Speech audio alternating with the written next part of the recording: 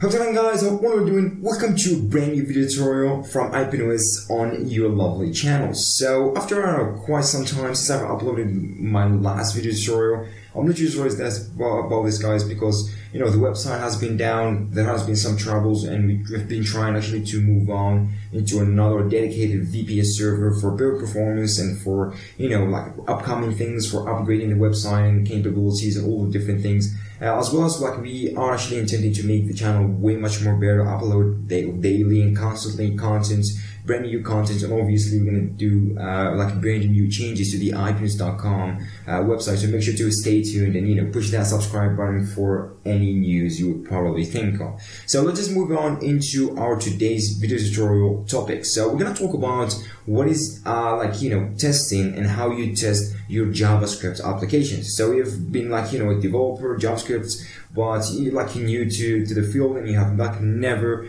been able to deploy your application into a real world live thing, or just you haven't been able to create your first application and deploy or something like this. You probably don't really know what is testing and why testing is so important as developing your application. You've got actually to test your application after finishing the application to make sure that it's free of bugs and it's working as expected to be and as developed to be working. So testing is one of the most important things to have as a skill, because as you've tried to go through your career or to have a job in the industry or something like this, for testing you've got to get the testing skill, like how to use testing, all the testing tools, utils available out there, and how to test your JavaScript application, especially JavaScript, because it's a little bit tricky and has a lot of frameworks, so you've got to know what is you're actually doing. So we're going to jump into Jest. So Jest is a JavaScript utility or a delightful JavaScript testing tool or a library, whatever you can call it. It helps you a lot to test your own JavaScript applications. Only not JavaScript, you can move on even to TypeScript application, Flow types application, or React application, which we'll cover later on another video on this particular testing series, because we're going to cover a lot of things in here. But for now, just go ahead and try to do a unit testing on a JavaScript. And for the testing purposes, there's a couple of things you need to cover, a couple of categories you've got to put yourself on. So there's unit testing, there's integration testing, and there's end-to-end testing. So yeah, completely different things. We're going to talk more and more about them, but for just today's video tutorial, just in the basic, try to set up things, and we just try to do some tests on a unit basic testing. So this is the Jest tool. Jest is made from Facebook. It's an open source tool. You can probably see in the bottom feature in here. It's being used by big companies like Airbnb, Instagram, Facebook, Twitter, and plenty of other teams and companies use Jest for testing their own applications, testing new features, and so on and so forth. So it's super lightweight. It also can be able to do mocking. It can work with TypeScript, as I've said before. It has a lot of features. You will discover it with us. So if you're still doubting why testing is so important, I feel that once I started testing, I feel why testing is that I can just go ahead and release my application, but still testing is super important. So going ahead and jumping into our Visual Studio Code projects in here. So go ahead and open the projects in here. It's an empty project, doesn't really have that much of things. There's an app.js in it, completely empty. We've got an src in here, which has a couple of things in here we're going to talk about a little bit.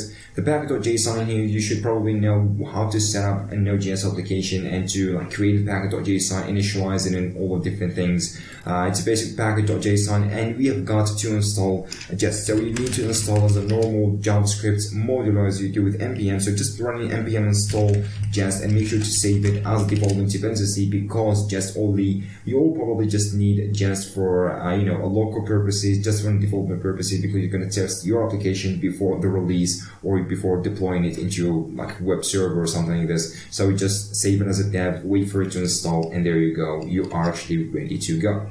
So this is why you've got to install, as simple as that. So it's very lightful thing, and it's very lightweight, so it doesn't really take that much of time.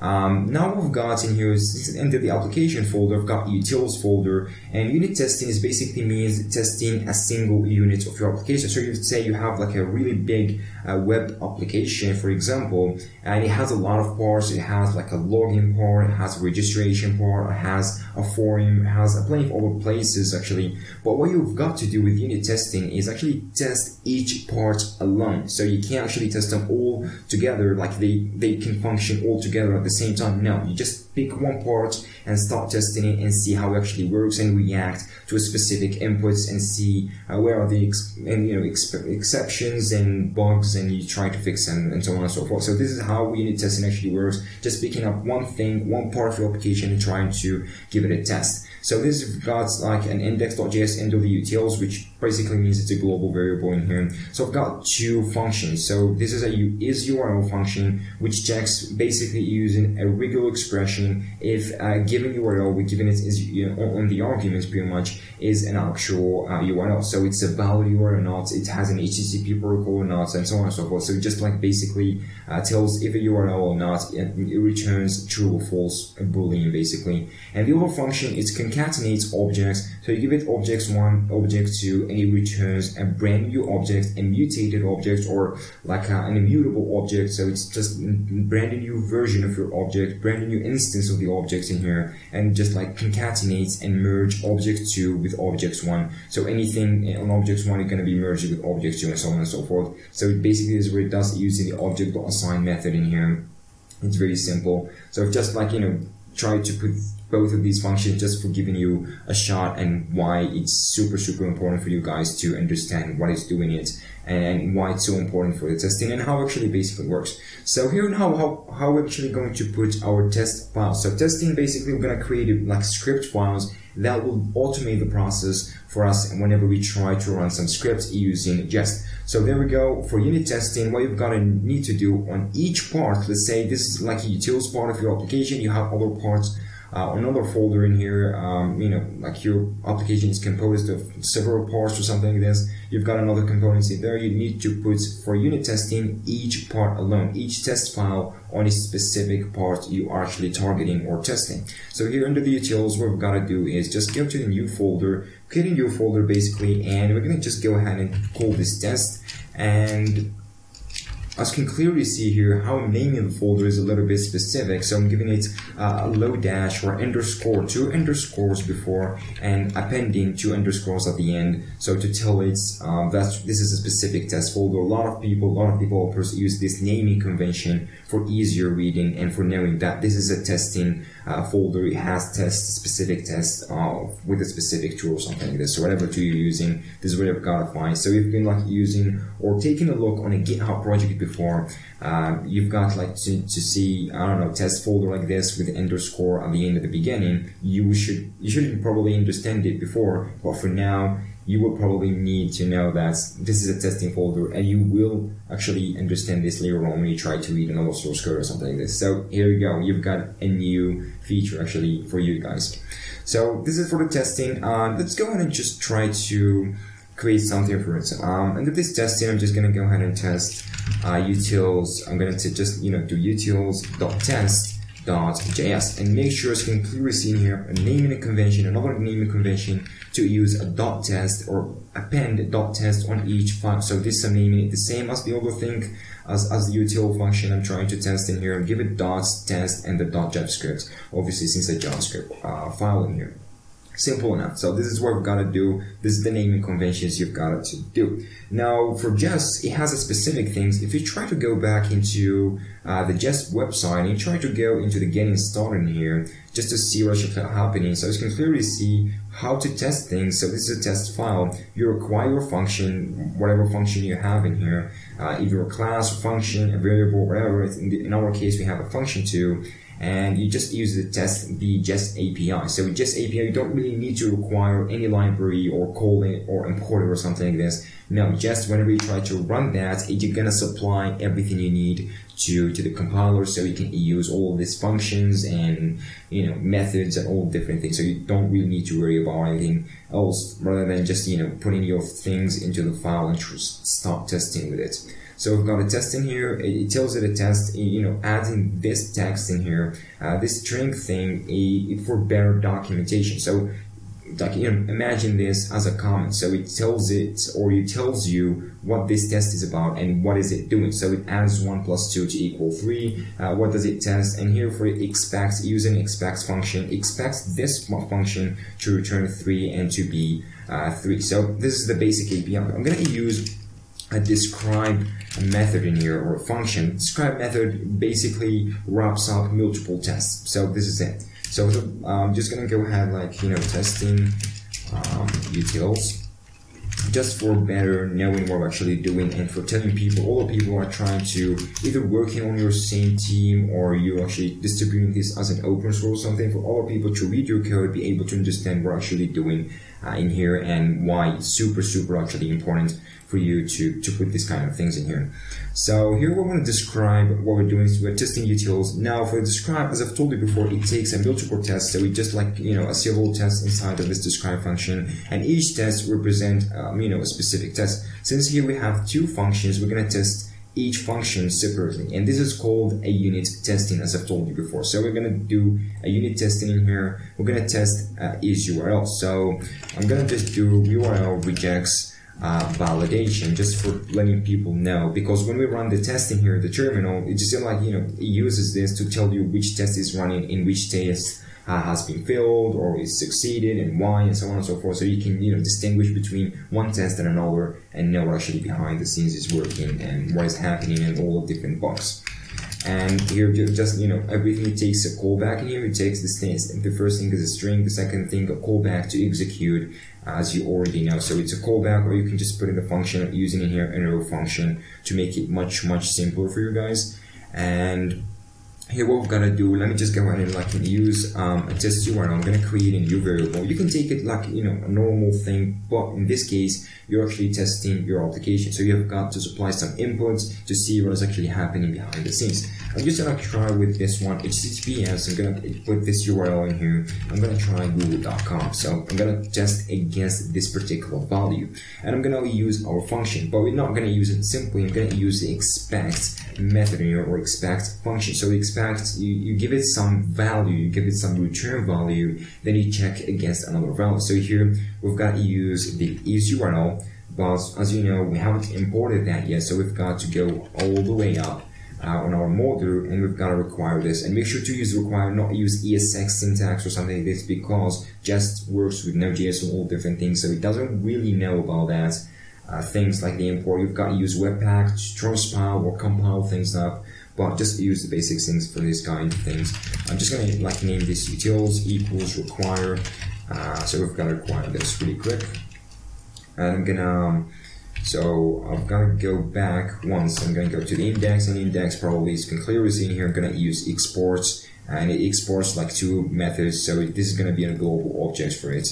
And here we go. So this expects, I'm going to now use utils dot, I'm going to access the isURL method, which supply it with a URL. I'm going to give it just this URL in here, and now we have got to use the methods. So the expects returns a Jest methods list in here. So you've got all of these methods to test against, but you can't actually use all of them. You only use the method that matches your specific scenario. So what is our specific scenario? So if you can take a look on the isURL, you pick a definition in here, so you can clearly see for the definition is isURL checks against the specific URL, but it only returns a boolean, which means either true or false. So we've got to check if this is true or false. And since here, what we actually expect from this one to return, since we have supplied a valid URL, so you've got to know what is this, what are actually your input, and what is the expected and unexpected output from your specific application. So we've got in here, since we have supplied HTTPS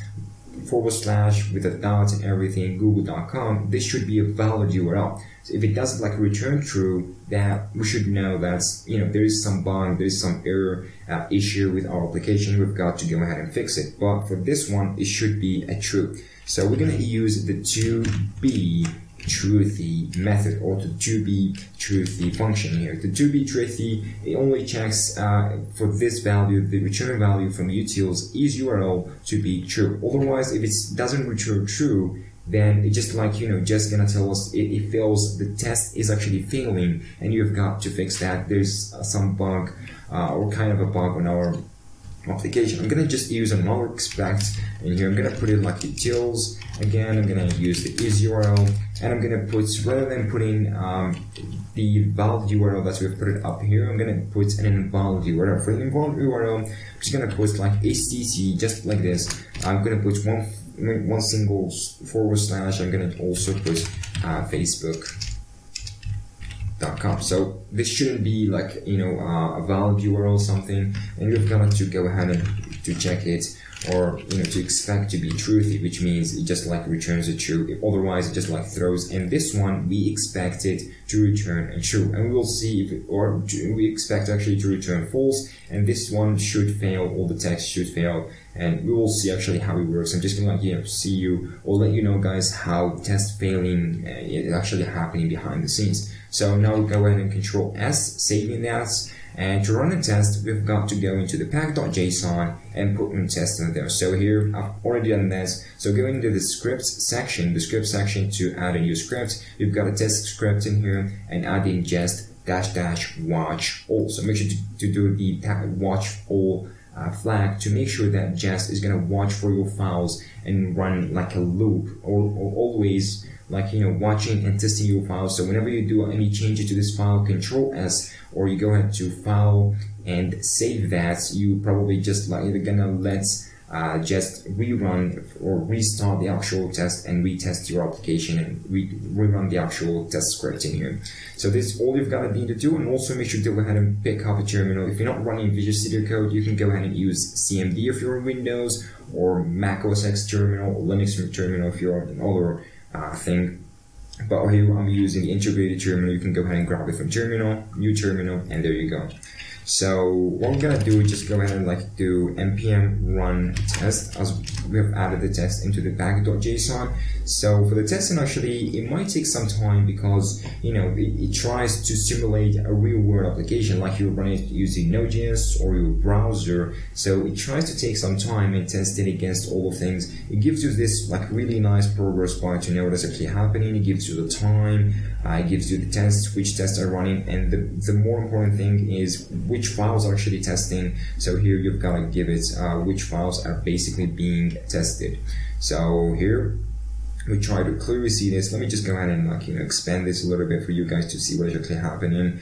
And if we try to see it first, we've got URL regex validation. So we've got to see that, and we've got before this testing utils. So the testing utils, it's the described thing that we have added. So this shows you the roadmap of your testing API. So it gives us testing utils. The second thing gives us URL regex validation. We've got testing utils, URL regex validation. So it takes a tree thing. This is the first described its parent, and the other child of it, it's a specific test and where it's actually failing. So it's failing there, expect receive it to be truthy and received false. So it expects this output in here or input in here specifically to the expect function to be true, but otherwise it received a false value. So it's and it shows you in here where it actually happened. So it happened in here, exactly in here, or this one actually Facebook, but the other one gone successfully. This one hasn't been failed or something like this. So the test in this particular case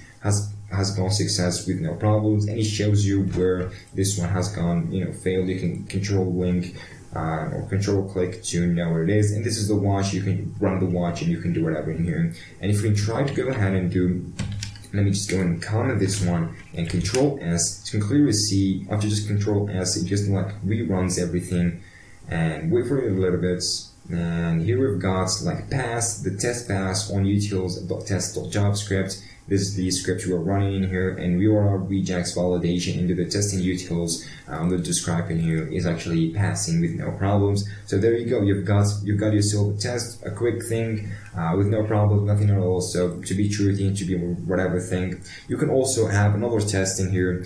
Let me just show you what's actually happening. I'm just going to put inside the describe. I copied and pasted in here so you can clearly see what's happening. Here we've got a first object with the name Alex, with a career with web development, and another name Oli, and age 27. So we've got expect utils to concatenate two objects, and we've got two empty objects in here to actually equal empty, and we see if it is actually going to return an empty thing or if there is any bugs. And the other hand, we've got here utils concatenate objects, so we put it into the expect function, and we use the method to have a property. So to have property, it checks if the specific objects in here inside this expect function, which is going to be returned by the concatenate objects method, if it does have this specific property, we name it in here. In this case, it won't, because we just like concatenate this one with the objects one, which none of them has actually the job property inside of this properties list. So it just like returns,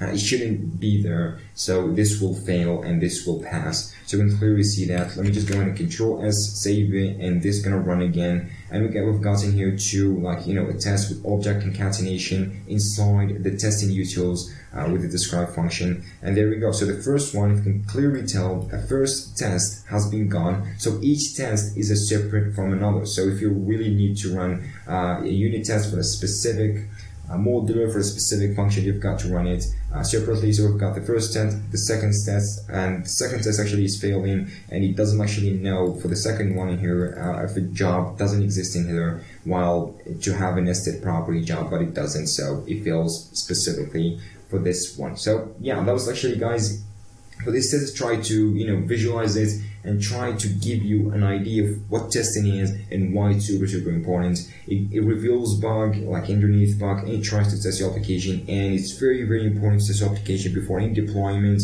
any, I don't know, assignments for going live, for, I don't know, for a client, giving them, here's a project or something like this. So you have got to test each application or every code you run. So that was actually, guys, hope you guys have enjoyed this video tutorial. Make sure to, like, you know, push this thumbs up, subscribe, why not? That would be really, really cool for me. And I'll catch you all, guys, hopefully in another video tutorial. So see you all, guys, in the next one.